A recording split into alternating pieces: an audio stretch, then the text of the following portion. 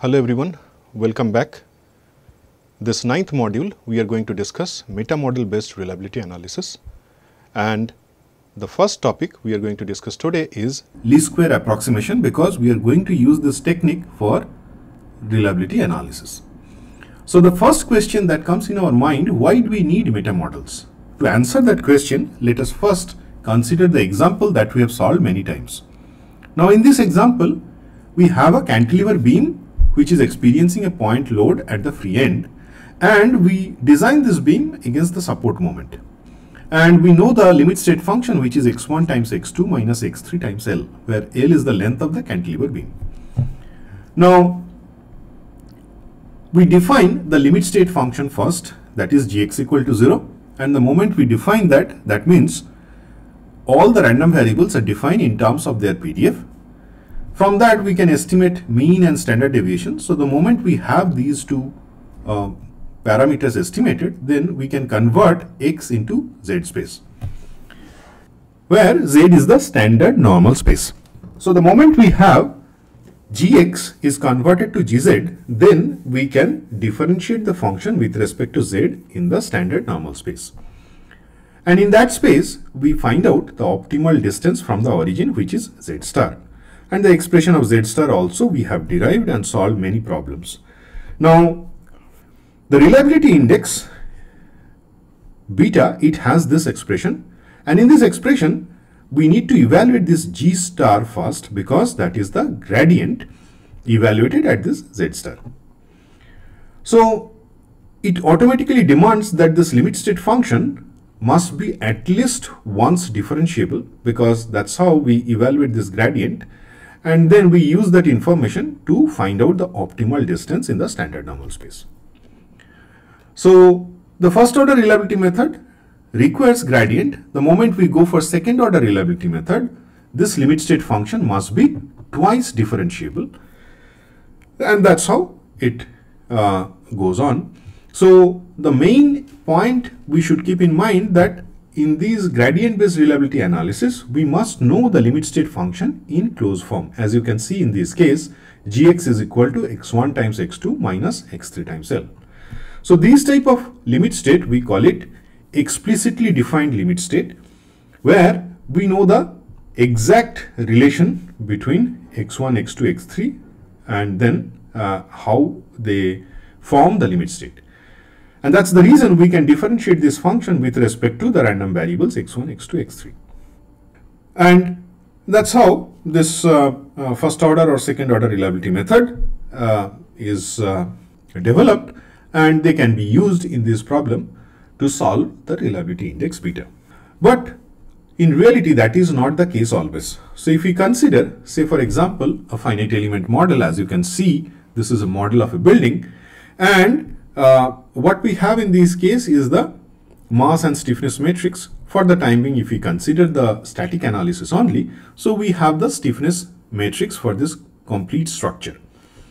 And then if we are worried of the stress at a particular location, then we define the limit state function like this, where we have this sigma allowable at a particular location minus sigma, that is stress at a particular point, which is a function of, say, Young's modulus, cross-sectional area, moment of inertia, and maybe many other conditions. For example, boundary condition also affects the stress distribution. So all this matters when we solve this finite element model. Now from this analysis, we get this sigma, which is the applied stress at a particular location. Say for example, we consider this junction, and what is the stress developed at this point is what is reflected here in this expression. Now if you look at this limit state, we do not know explicitly how this stress at this particular location is defined in terms of, say, Young's modulus, cross-sectional area, moment of inertia, and there may be many other random variables involved in this analysis. This type of problem where we don't know the limit state in explicit form, we call it an implicitly defined limit state in terms of the random variable. Now in this case, we cannot find out the gradient as we can in the other case, for example, this cantilever beam.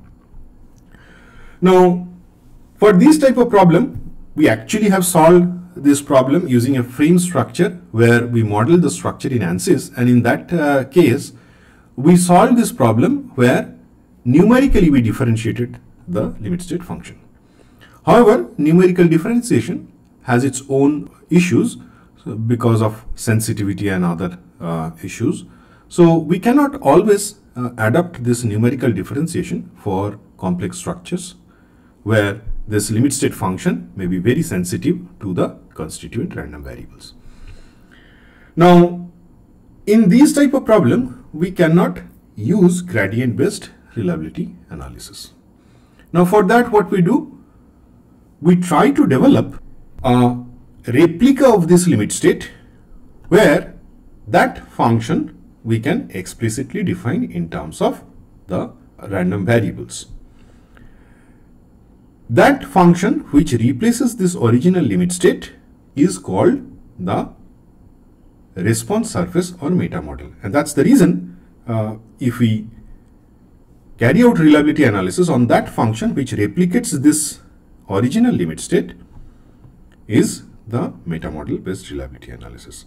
So this alternate approach we will develop in this module, and we'll see how it can be used for finding out the reliability index and probability of failure.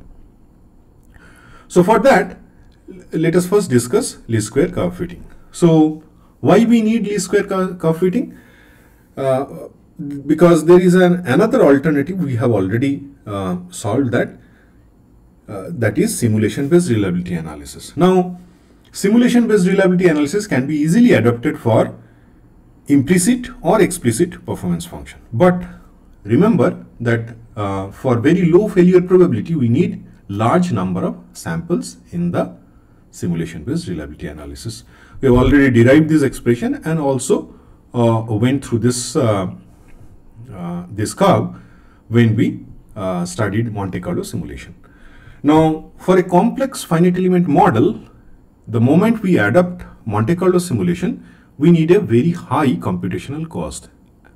For every run we carry out, we need to solve the finite element model, and after that only we get the response. And sometimes if we, for example, need to evaluate stress, so even for static analysis, we first get displacement, and from that displacement we need to evaluate stress. So it's time consuming, and in many cases the simulation based reliability, it faces problem even for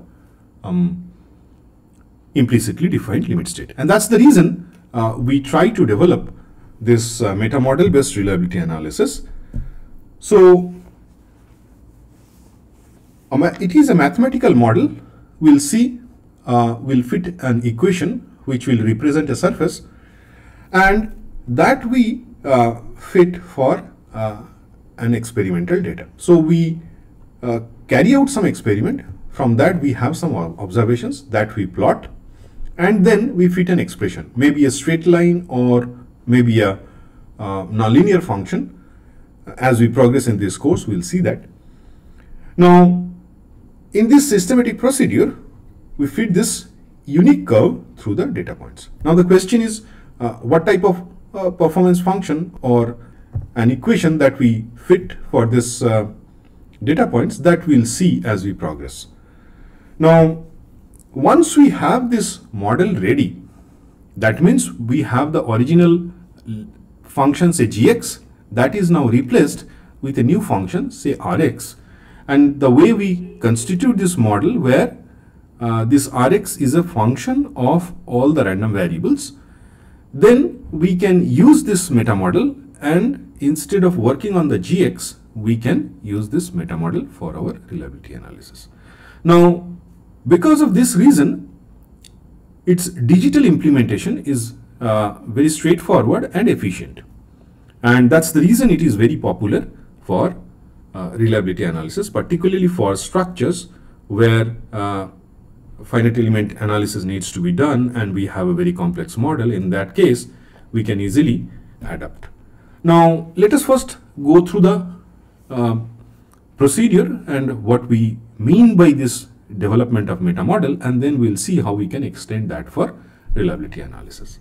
Just imagine if we have a data set In this case, we have a two-dimensional data set. So we have x and y.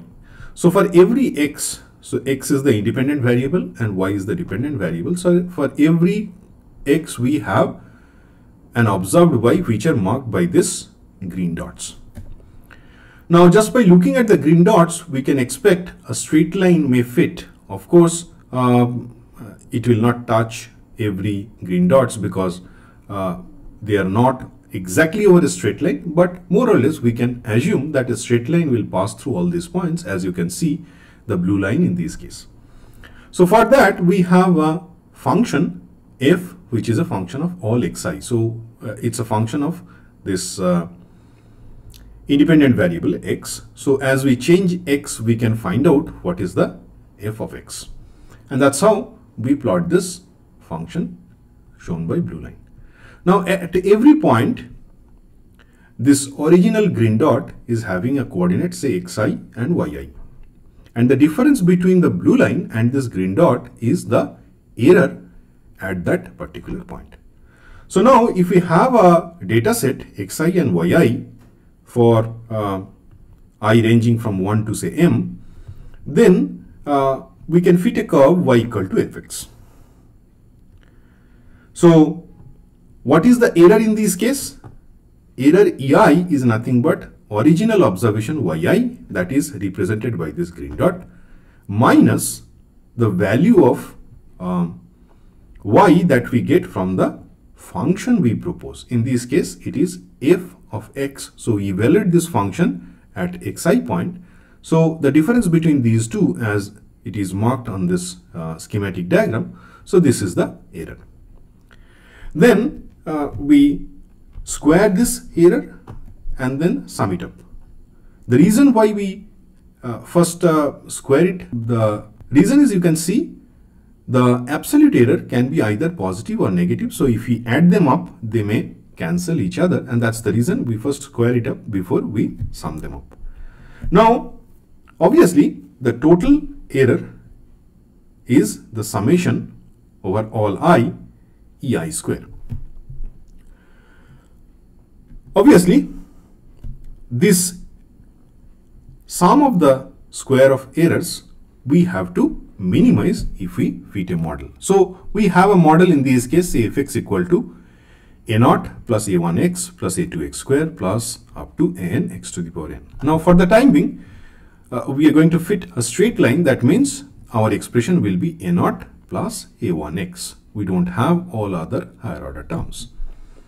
So the moment we have that, we can write down the expression of sum of the square of the errors. So we have fx equal to a0 plus a1x, which is the equation of a straight line. And then if we expand this ei, we get the expression yi minus this f of x, which in this case a0 plus a1x. So evaluate that function at xi, and then that is the amount of error. We square it up and then sum it up. Now the ideal situation is where there is no difference between the model proposed and the observed data. That means this error is 0. However, the moment we try to fit a model, because of various reasons, there will be some error, there will be some measurement error, there will be some modeling error. All of them will contribute to the difference between these two estimates. Now, the ideal situation is where we have the minimum amount of error once we fit this model. That means we need to minimize this capital S with respect to the parameters. In this case, the parameters are a0 and a1, because all other things xi and yi, they are known. So we need to optimize this S with respect to a0 and a1. So if we do that, then we get a situation where we'll have the error minimized and we'll get the optimal model that we fit using the given dataset. So for that, we differentiate S with respect to a0 and equate it to 0, and we get this expression. And we continue that exercise. So we differentiate with respect to next point, that is a1. So we get the second equation. Now, from the first equation, if we simplify this expression, we get this. If we open up the bracket, so this summation will sit over this a naught. A naught is a constant, so it will come out of summation. So we'll get m times a naught plus a1 times summation of xi equal to summation of yi. Similarly, the second equation also you can see on your screen. In this case, it is a naught times summation of xi plus a1 times summation of xi square is equal to summation of xi yi. Now, the first equation, if we divide both sides by m, what we get, this is summation of xi divided by m. So that is the sample mean of x. Similarly, if we divide summation of yi with m, we get sample mean of y. So we get this expression a naught plus a1 x bar is equal to y bar. Now, this x bar y bar is basically the centroid of the data set. So what we do is we solve this two equations. So one is here, you can see in terms of the centroid of the data set, and then another in terms of the summation. So if we do that, we get first expression a naught, you can see on your screen, and then we can also find out a1, that is also there on your screen. Now, on the right hand side of this expression, everything is known because it is derived from the data set which is defined in terms of xi and yi. So we can evaluate a naught and a1, and the moment we do that, we get the functional form fx equal to a naught plus a1x. So the issue is, once we estimate this a naught and a1, we need to first ensure whether this is corresponding to minima. That we can easily check if we differentiate this expression of s twice, and then we can easily verify that it is positive and that corresponds to the minima. So we get the best estimate of a naught and a1 given the data set. So that's how we fit a straight line when we have a set of data points. So let us quickly solve a problem. So we have some measurement. So we have different temperature T, and corresponding to different temperature we measure some distance, and we see that as the temperature increases there is an expansion. So that is reflected in the measurement of the length. So for this we wish to fit a curve L is equal to a naught plus a1t. So in this case, t is the independent variable and L, that is the measured length in millimeter, that is the dependent variable. So we solve it. Our expression for a naught and a1 for minimum error is what you can see on your screen. So we estimate that in this case x is equal to capital T and y is equal to small l. Then we find out t square and t times L, and then finally we get the summations, what you can see in this last row. So from that we first construct the equations, and the two equations you can see on your screen. So we have two unknowns and two equations that we can solve, and we can estimate a naught and a1. That's what you can see. The moment we estimate a naught a1, we now have the model that we fit given the data set.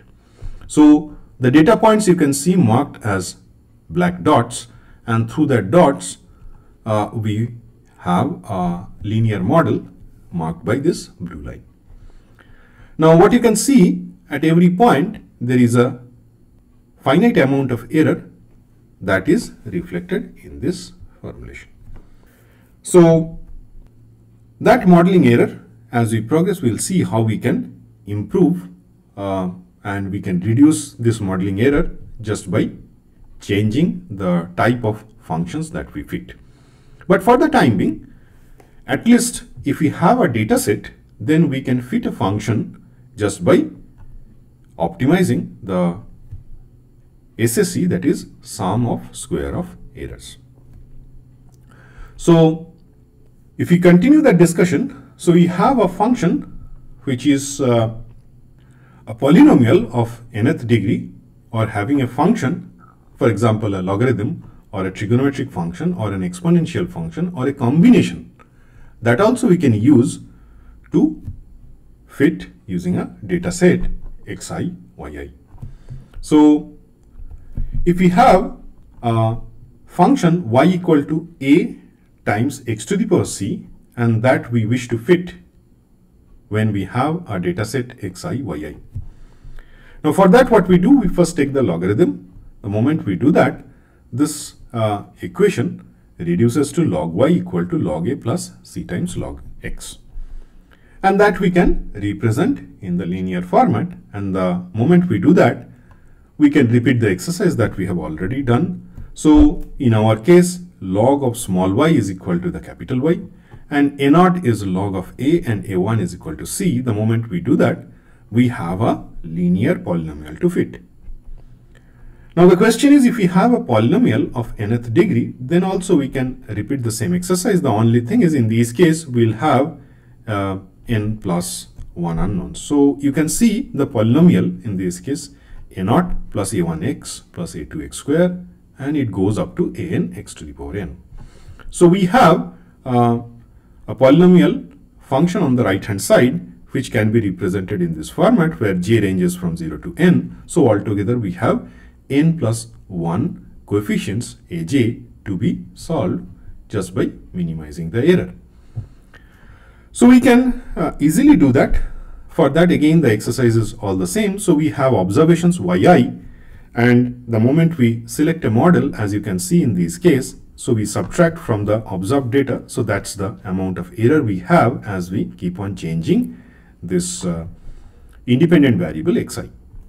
So we square it up and then sum it up. We get the total amount of error that we have to minimize with respect to the unknowns. In this case, the unknowns are aj. So we differentiate s with respect to aj and equate it to 0. And the moment we do that, we get a set of equations as you can see on your screen. Now we develop n plus 1 equations, and we have exactly same number of unknowns. So we can solve and find out aj uniquely. So let us complete that exercise. So we have a polynomial with n plus 1 coefficients. So we differentiate s with respect to aj, as you have already seen. Now normally we can solve it for a finite number of unknowns, but if we have simultaneous equations with large number of unknowns, then this type of solution may sometimes become unstable. But for the time being, at least the model is ready. If we have n unknowns or n plus 1 unknowns, then we can develop that many simultaneous equation and then we can solve it. So the moment we simplify this expression, you can see the equation on your screen, and then in this expression we have two parameters, I ranging from 1 to m and j ranging from 0 to n. So we have altogether n plus 1 equations just by changing this j from 0 to n, and that if we do, we develop this set of equations. So on the left hand side, this square matrix, you can see this is completely known to us because it comes from the data set. What is unknown in this equation is a0, a1, a2 up to an. And on the right hand side again, these summations are known to us. So we can solve this simultaneous equation and find out the solution for the unknowns. In this case, it is a. So it is very straightforward. So we take the inverse of this X matrix and then multiply that with the right hand side and get the solution for these unknowns. This is a unique solution because we have as many unknowns, that many simultaneous equations we have, so we can uniquely solve it. Of course, there are other numerical techniques. Normally, we do not invert this X matrix. So we have numerical techniques to solve these simultaneous equations. But for the time being, we are not worried of the numerical solutions. The moment we construct the model in this way, we can find out the optimal solution for the unknowns, which is A in this case. So if we take a quadratic polynomial, and then if we try to fit on this data set, so you can see x and y, so we have altogether 5 entries here, and then the moment we have it, we can find out in this case we need x square, x cube, x to the power 4, and then xy and x square y, because of the matrix we have here on the left hand side. So the moment we do that, we can now construct the simultaneous equations. In this case, we have altogether 3 unknowns, a0, a1 and a2. So we have 3 simultaneous equations that you can see on your screen, and then we can solve them to find out a0, a1 and a2.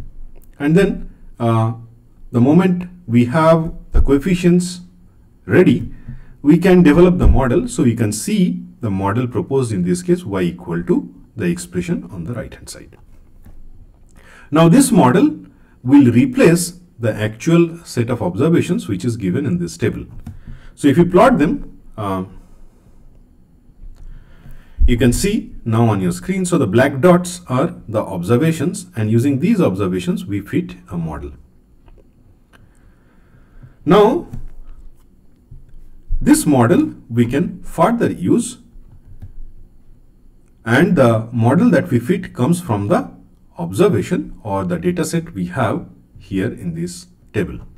So this model, y equal to 6.1859 minus 2.2497x plus 0.6111x square, this is what we call a meta model, because this is not the exact physical model from where we get this response based on x.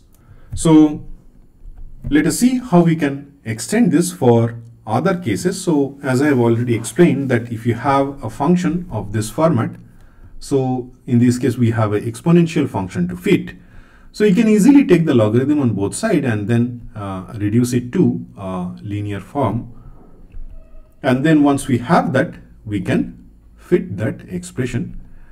So let us consider an example. In this case, we have to determine the constant a and b in this equation, y equal to a times e to the power bx, and where we have this data set. So we have x and y, and we wish to fit this model in this case. So what we do, again we take the logarithm on both sides, and then we finally get the expression in this linear format. So capital Y in this case again a0 plus a1x. So the moment we have this linear expression, it is pretty straightforward. So we can easily do it just by finding out x square and xy, and then we know how to construct this linear equations. In this case we have 2 unknowns, so we develop 2 equations just by differentiating capital S with respect to unknowns, in this case a0 and a1. And then what we do, we solve these equations and we get a0 and a1. So the moment we get a0 and a1, then we can find out what are our a and b. So that's pretty straightforward. So we can easily do that and find out the parameters of this model. So if we plot that expression after taking the logarithm, so you can see the black dots again, that's the observation, and then we fit a straight line after taking the logarithm. And obviously the moment we fit that, we have some modeling error that is reflected at every observation point. As we progress, we'll see how we can improve this amount of error we have at every observation point. But for the time being, let us consider a different exponential function. As you can see on your screen, in this case, fx is equal to a1 e to the power lambda 1x plus a2 e to the power lambda 2x plus up to an e to the power lambda nx. Now, this type of equation, we cannot take logarithm on both sides as we did in the previous case, but still we can fit this model using a data set. So we have x1, y1, x2, y2 up to xn, yn, And in this model, we have altogether 2n unknowns. You can see a1, a2, an, and then lambda 1, lambda 2, lambda n. So altogether 2n unknowns. So we have to solve them. So for that, first we can see that this expression of fx, it satisfies this differential equation. Now this nth order differential equation is having this derivative of y with respect to x. So what we can do, we can numerically find those derivatives using n data points, and then if we substitute that, again we get an expression, linear equation of unknowns, in this case a1, a2 up to n. So that if we do, and one more issue is this lambda 1, lambda 2 up to lambda n, they are the roots of this algebraic equation, and the moment we solve that, we can then finally compute a1, a2, an. So that's how we can fit this exponential function to a given data set. So we have this equation for lambda. That's what we get from this expression. And then if we say put n equal to 2, we have this expression, and the corresponding differential equation you can also see on your screen. So it's a second order differential equation that is satisfied by this model where we have summation of two different exponentials. So then what we do, we use a reference point. In this case, say x0 is the reference point, and we can express this derivatives of y with respect to x, as you can see on your screen. So with respect to these 2 points, say x0, that is the reference point, up to x. So if we expand that, that is the expression. And then if we repeat that exercise further and then represent this y prime, that is the first derivative of y with respect to x again, so we get this final expression. Now here the last expression on your screen, it has a double integral because we have to integrate this last expression on the left hand side of the differential equation twice, and that's the reason we have this expression. So we can use some mathematical standard form, as you can see on your screen. So if we integrate this fx function multiple times, so we can represent that multiple integral using this compact form. We'll use this relation to further modify this last expression that we have derived.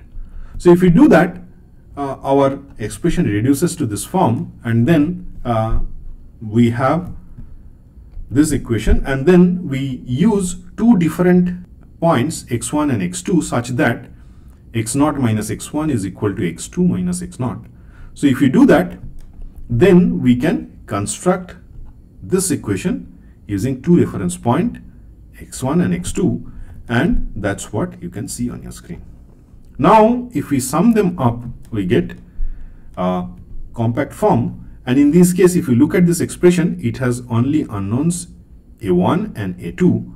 All other things are known to us, and again it reduces to a linear equation of a1 and a2. Now using the data set, we can now fit this expression, and the moment we find out a1, a2, then we can trace back all other unknown quantities. In this case, it is capital A1, capital A2, and then lambda 1, lambda 2. So that's how we can fit sum of exponentials also using least square technique.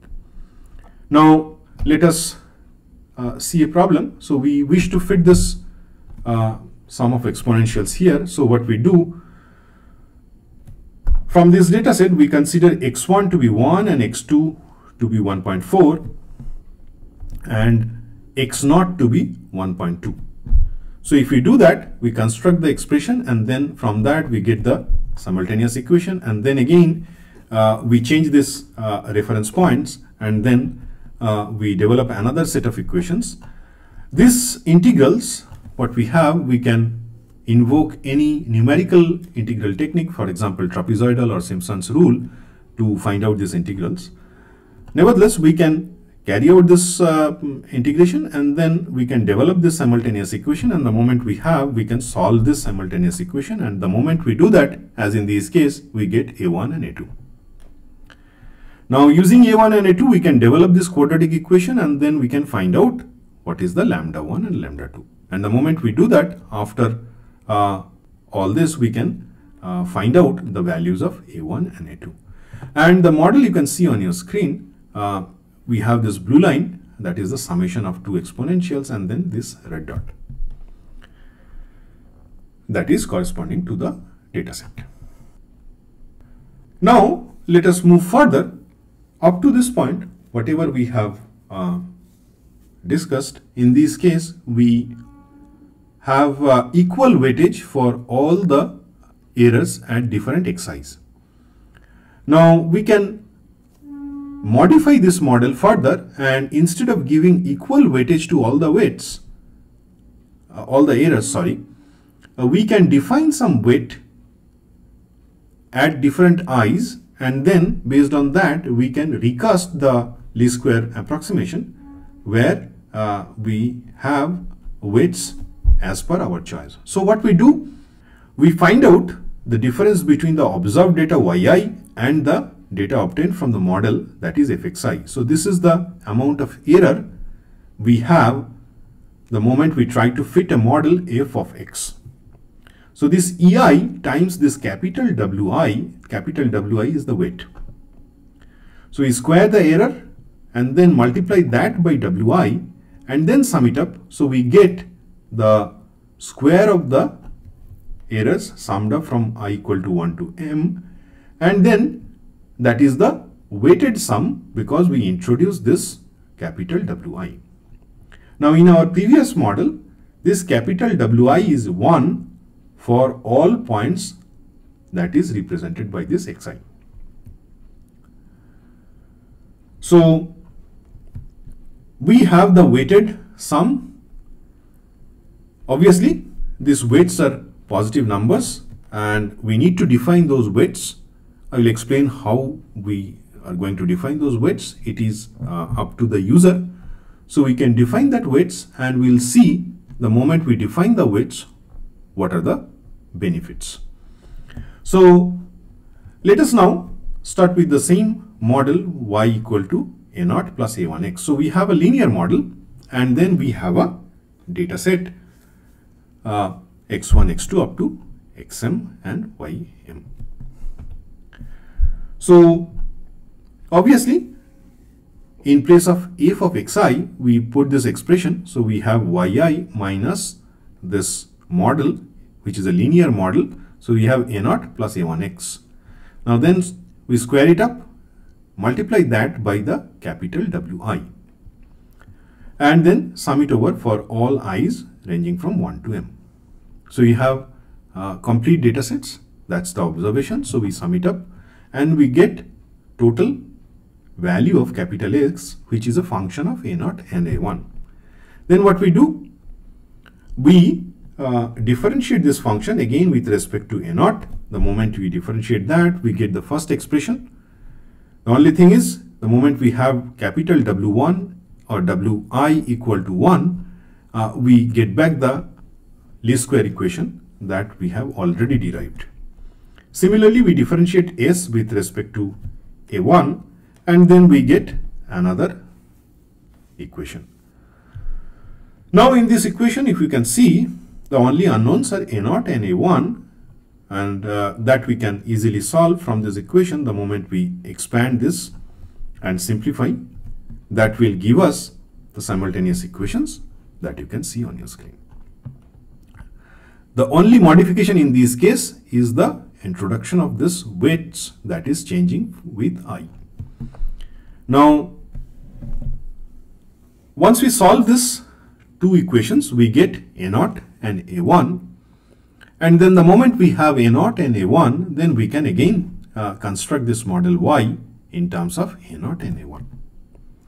So let us see an example. So we have our set of data, and then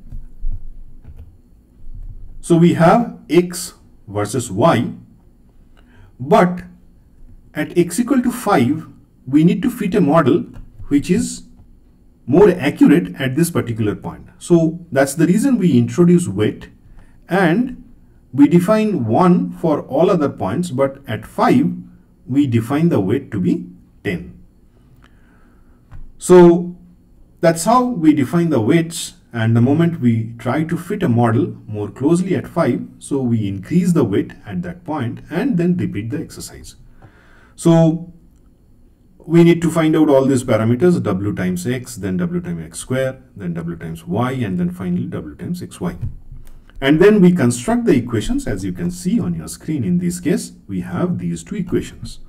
And if we solve this, we get the values of a0 and a1. And the moment we do that, we can develop the model that we propose. In this case, our model is y equal to minus 1.349345 plus 2.73799x. So now we can plot this function, and we can repeat the exercise also using least square approach. That means for that we need to define all these weights to be 1. So that you can see on your screen. So we have these black dots that represents the observations. Through that, we first fit this least square curve represented by the blue line. And at every point, you can see there is a finite amount of error. So obviously at x equal to 5, we have a large amount of error estimated from ordinary least square. So this OLS, that is the blue line, gives a finite amount of error at this point. But the moment we go for weighted least square and we define a higher weights corresponding to x equal to 5, you can see this red line corresponding to WLS, that means weighted least square. It almost touches this black dot at x equal to 5. So the amount of error at this point from the least square and the weighted least square, you can compare, and obviously the result shows that weighted least square gives us a better result. That also we can compare, and we can easily see from the plot. Now the question is, if we increase this weight, does it improve? So let us see.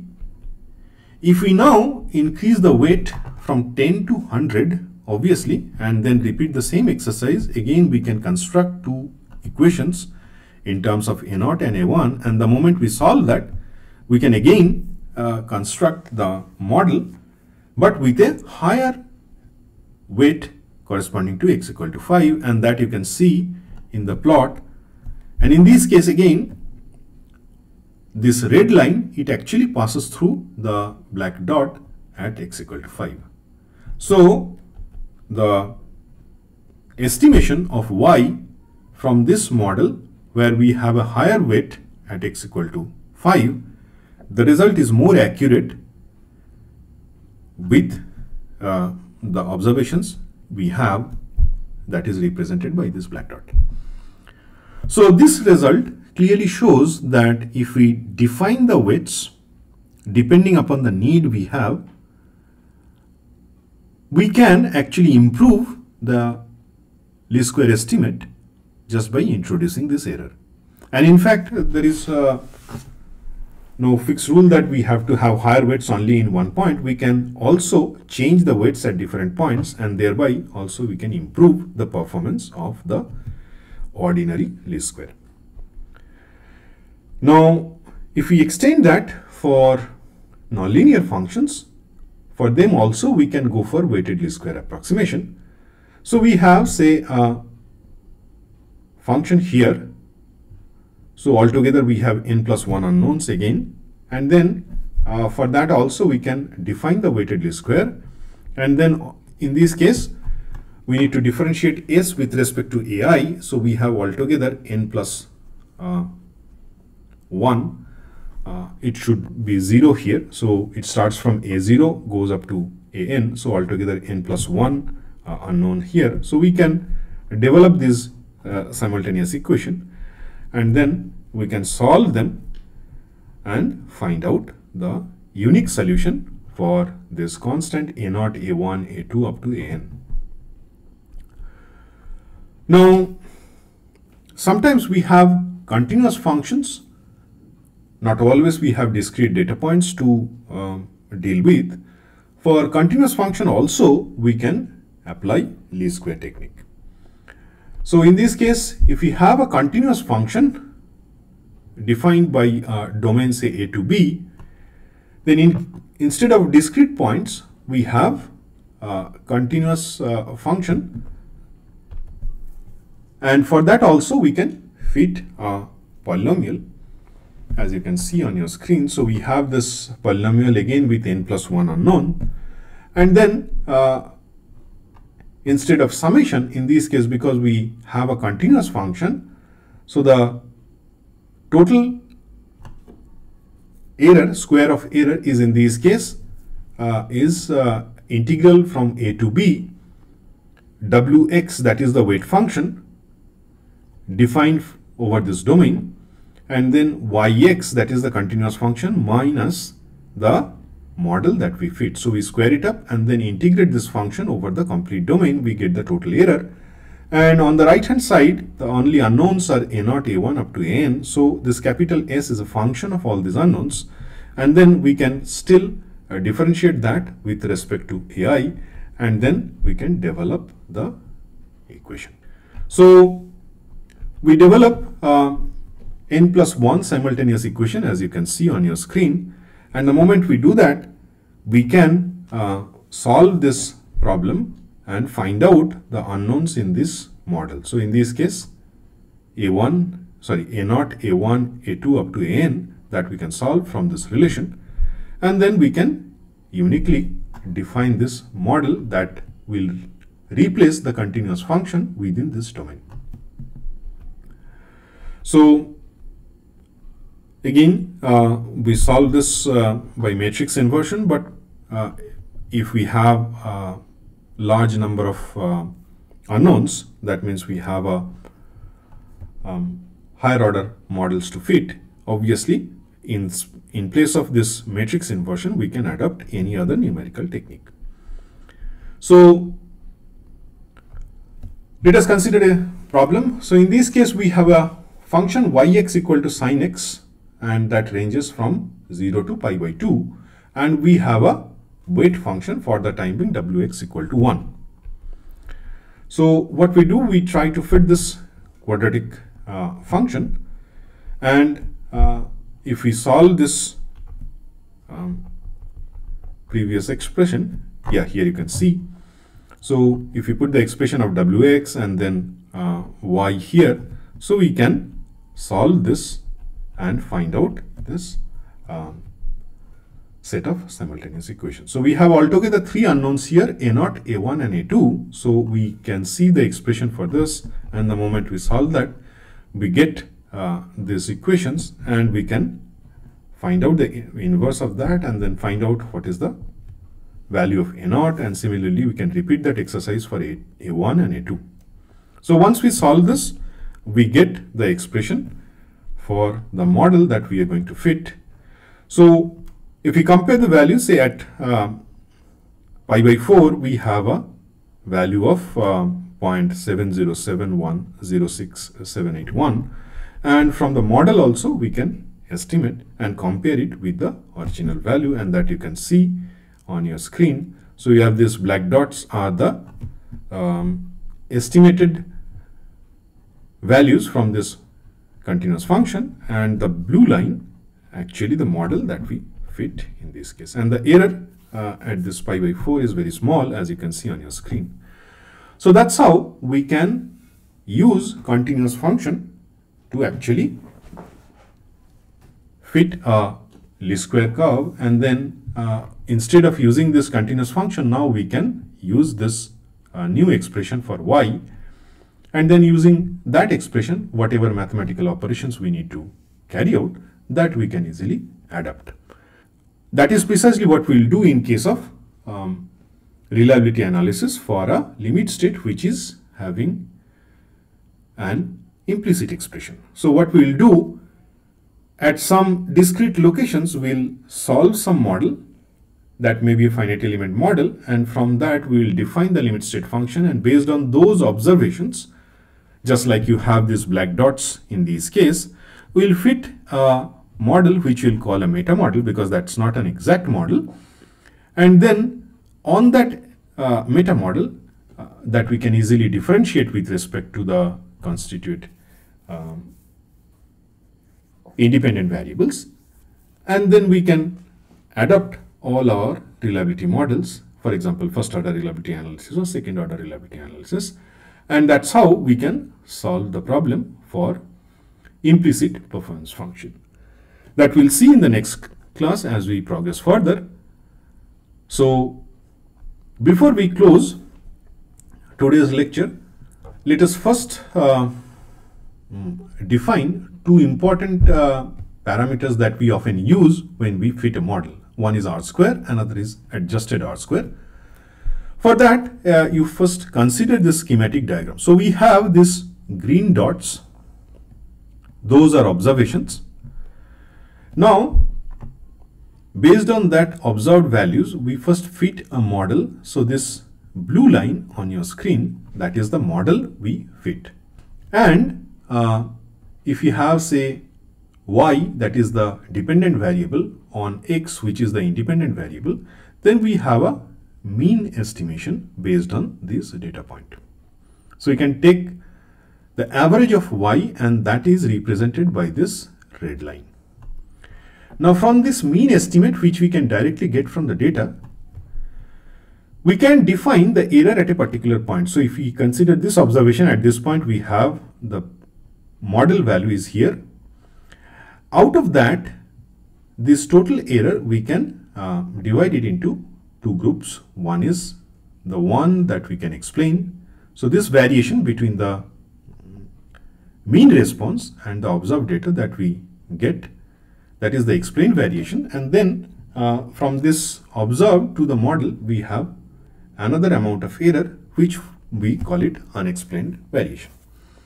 Now, obviously, if we write down the expression, so the error which we can explain is yi hat minus yi. So at this point, this is the observation, which is represented by this hat, minus y bar, that is the mean.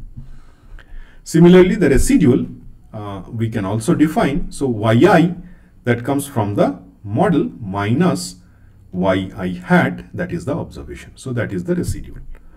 Now obviously the total error in this case is the summation of these two, and that will give the difference between yi and the y bar. So which is the difference between the model we have and the mean estimate. Similarly, we can also define sum of square of errors. So SS from explained variations, we just square it up and then sum it up. That is SS explained. Similarly, the residual we can also define from this expression on the left hand side, and then the total SS is basically the square of this quantity, and when we sum it up for all I. Now the main aim behind this defining this R square value is to check how best this blue line can represent the observed data point. So we try to find out the expression of R square, that is the ratio of SS explained divided by SS total, and from this last expression of total SS, we can further modify it, and we get this expression of R square, which is 1 minus the residual SS divided by the total SS. Obviously, in this model, the moment we have our SS residual goes down, then obviously R square value goes up, and that means this residual part, it goes down. So we have this blue line coming closer to this green dot, and that's the reason we have a increased R square value, indicating that the model we fit represents the data more accurately. Now, not always that is the true case, and that's the reason we have a better estimate adjusted R square value.